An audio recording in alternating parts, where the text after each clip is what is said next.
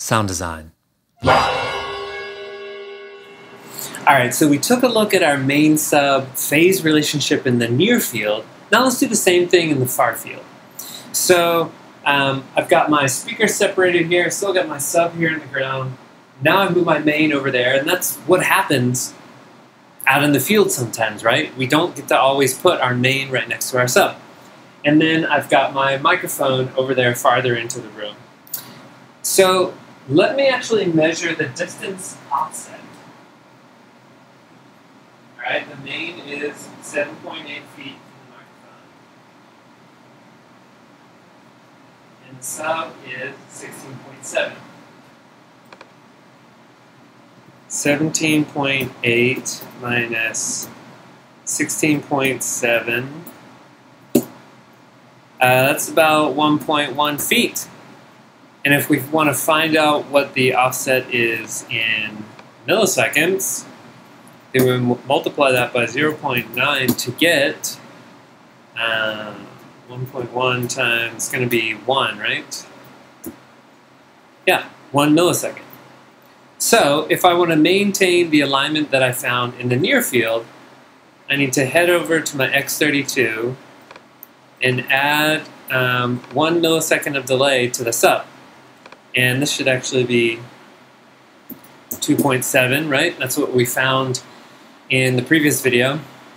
So I have my original delay here that I measured to find phase alignment in the near field, 2.7 milliseconds, and now I'm just adding 1 millisecond because of the distance offset for their arrival at the microphone. Cool, so the next thing I want to do is measure each of them solo and just make sure that their levels are still hitting the target trace where I want them to be. So I'll turn on my target trace here, and let's measure that main solo.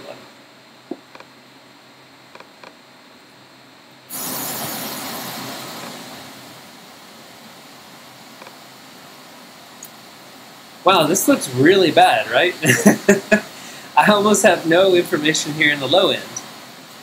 Well, what is the problem here? So there are 3 potential problems for low coherence, right? And the first one I think is really obvious, signal-noise ratio, right? When we started, we had the microphone right up next to the speakers, and now we have the microphone far away, and I've got 2 air conditioners on because we're experiencing a heat wave here in Minneapolis. Okay. So, can I improve the signal-noise ratio? Well, normally you wouldn't be able to do this in the field, but just here in my apartment, I can turn off the 2 air conditioners. So let's see if that helps. All right, air conditioners off. Let's try again.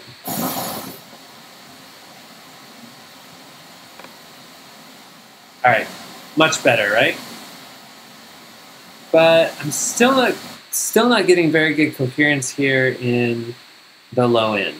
What's another way that I could improve my signal-noise ratio? Well, I could turn up the signal in the room, right, to get over the noise floor. And I don't want to bother my neighbors too much, so as we talked about in a previous video, what I'll probably do is switch the signal generator to pseudo-random noise so that I'm not listening to the entire frequency spectrum and annoying myself and my neighbors maybe. But before I do that, let's make sure that I am close to the right level with my sub.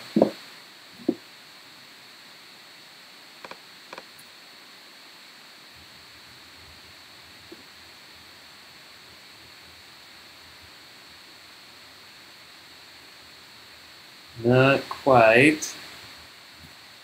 So it looks like the sub is going to need to come up a bit if we're going to get up to the target trace. And we're already at 0, so it looks like the main actually needs to come down. So here's what I'll do. I'll actually just turn up the preamp on my microphone here until I get the sub to the place where I want it. All right, there we go. So it looks like it's a one-note wonder right now, but at least we're getting up to where I want for my target trace. So I'll switch back to the main.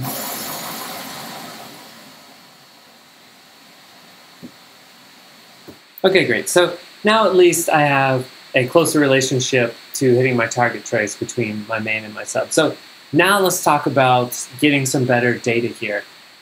I know I can turn up the signal. That'll help me. So let's try that first. And maybe we'll head over to the spectrum view and see how much we really need to turn it up.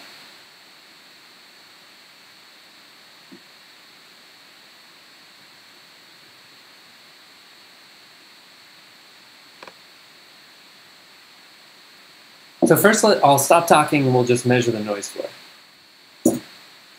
Okay, then we'll turn on the signal generator.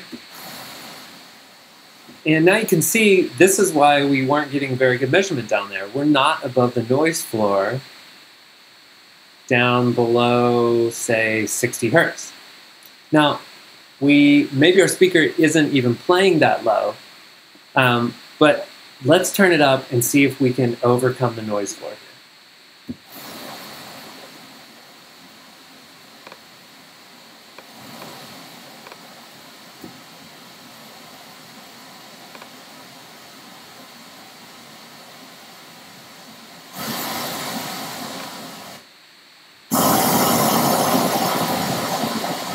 Okay, remember how I talked about we might switch over to pseudo-random noise?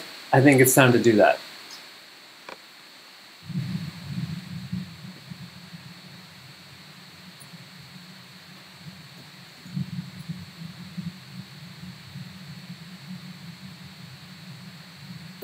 Okay, it looks like we're not going to quite get above the noise floor all the way down here, but potentially the speaker isn't even playing down there, because we can see over here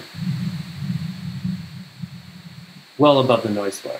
Okay, so I'm going to assume that it's doing the same, that we should be plenty above the noise floor in the sub now. Let's take a look. Oh yeah, great. So we'll head back over to the transfer function here. And now let's take a look at our main measurement.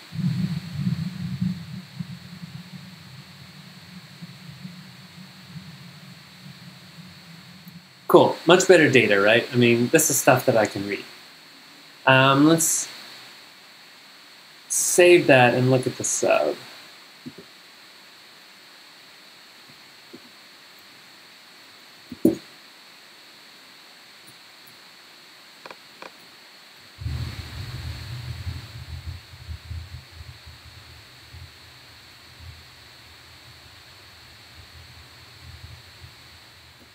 Cool, so some comb filtering here, right? This could be from a wall, it could be from a floor. And the only problem is that I would kind of like to see this data here. I would like to see the whole thing connect. So we have pretty good data here, but I think I can do even better by putting the microphone on the ground and removing the floor bounds. Now that's not totally realistic because we're not going to be laying on the ground listening to the show, but at least it will allow us to look at these phase relationships with a little bit more ease. And we're not having such a huge hard time in this tiny room where it's pretty quiet. Out in the field, though, in highly reverberant spaces where you are very far from the speaker, and therefore you're, at that point, just measuring reflections more than you're measuring direct sound, using a ground plane measurement can help you in those kind of tough situations. So let's try that. And let's go back to our main.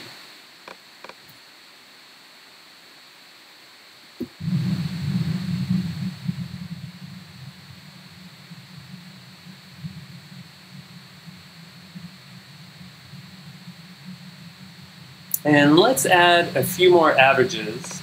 Let's go to 2 seconds of averaging and see if we can get even better coherence.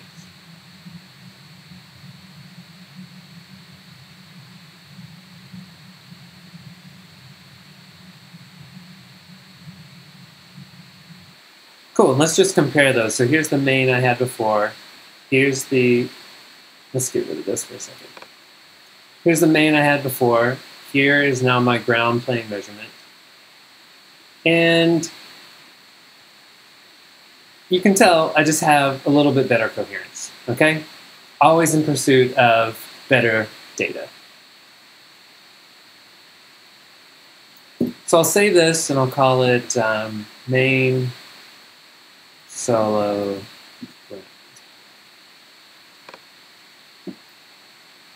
And one more thing. Remember in a previous video we talked about how to unwrap this phase? Let's do that now because this is a little bit hard to read. Okay, so this might be even easier, right? So now I can just kind of look at this one line coming down here and I'm not looking at wraparounds. So I'm going to go with 40 milliseconds here in the delay. I'll stop talking for a second and recapture this.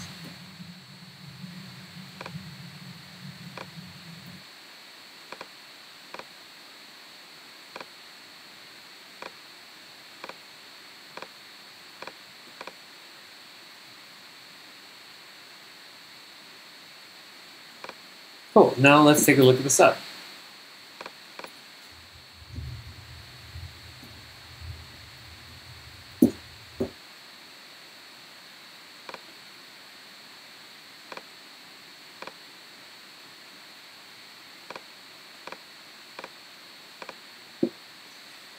Okay, now we've done a lot of work here.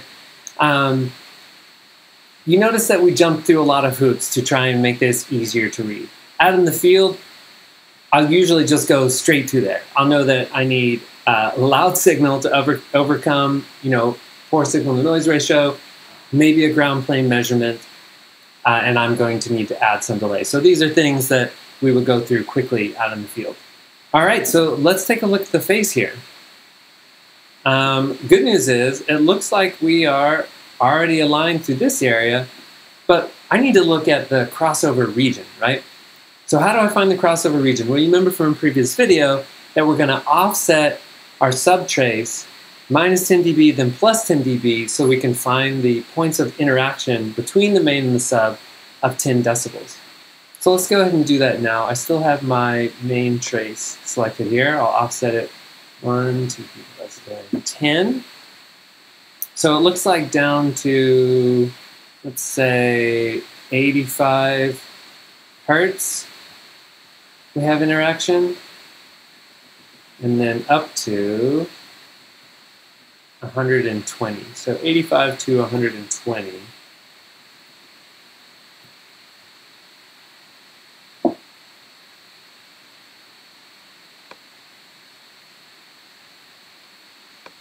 And take a look at that. Rotate this around so it's a little easier to read. Okay. This is tricky, right? Because we are in time here, and we know we can add a little. We can probably add a little bit of delay and bend that down, but then we're going to need more delay up here because we're even farther apart. This is where things start to get tricky, and we have to really think about triage, right? So where are these two speakers interacting where their levels are closest?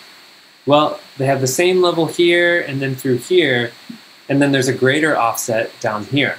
So let's really focus on getting this area where they're really close in level and therefore will have the most amount of interaction as close as possible. Now, we don't have a virtual time shift like we do in Sat Live and Smaart, but we can just play around with this delay and see what that does to the trace. So let's experiment with adding some delay to the sub. And so inversely, if we want to just play around with that without actually doing it in our system processor, we'll just subtract delay from the delay locator here and see what that does to our measurement. So we're still measuring the sub. Let's start subtracting the delay from the delay locator here, and that'll give us the same effect as adding delay to our sub. Oh, you know what? I just realized I was talking about the wrong trace. So I was looking at the main trace up here thinking, hey, we need to add delay to the main. So in that case, we need to go the other direction. Let's save the sub trace and then go back to the main trace and see what happens if we add delay there. So let's go back to 40 and switch over to the main. There we go.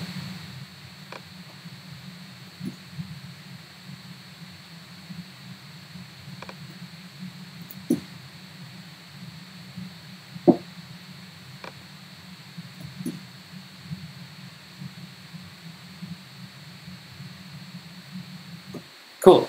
So this might be good. We're within 30, 45, definitely within 60 degrees here where we have the most interaction, and then down here we start going out of alignment. So we might be able to find a happy medium where we're within 60 up here and maybe still within 60 down here. Let's play with that.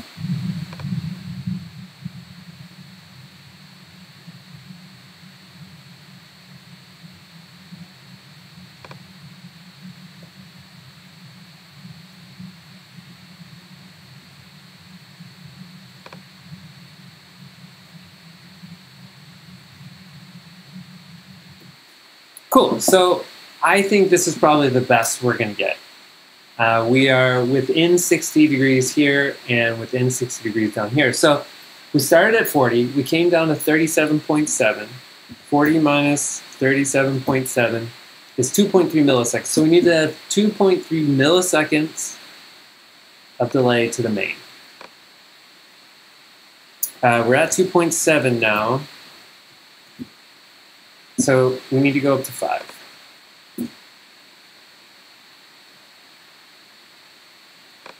And we'll go back to 40 on our delay locator.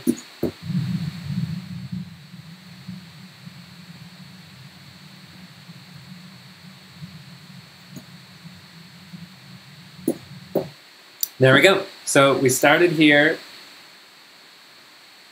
Where is that? We started here with our main. We added 2.3 milliseconds of delay to the 2.7 for a total of 5 milliseconds. And we ended up here. So let's take this old one away. Okay, here's where we are now. So now let's turn them both on together and check for summation.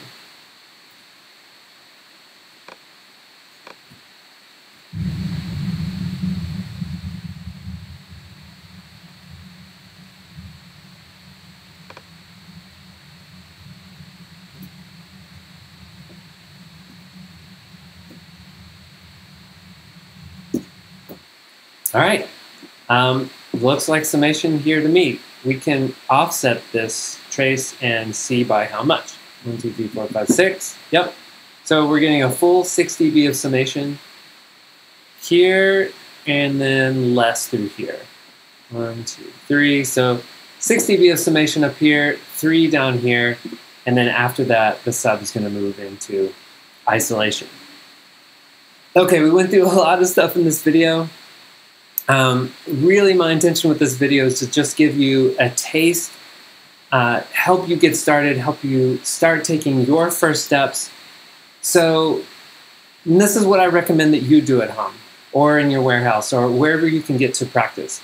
Practice measuring a main and a sub, practice combining speakers in the near field where it's easy and you have better signal noise ratio. Then practice moving into the far field, dealing with the problems that come up, getting good data, looking at level and phase relationships, reading the graph, and then starting to see what changes you can make to make two speakers play better together. All right, if you have an idea for how I can improve this process, or if you have any questions, please let me know by commenting on this video. Sound design.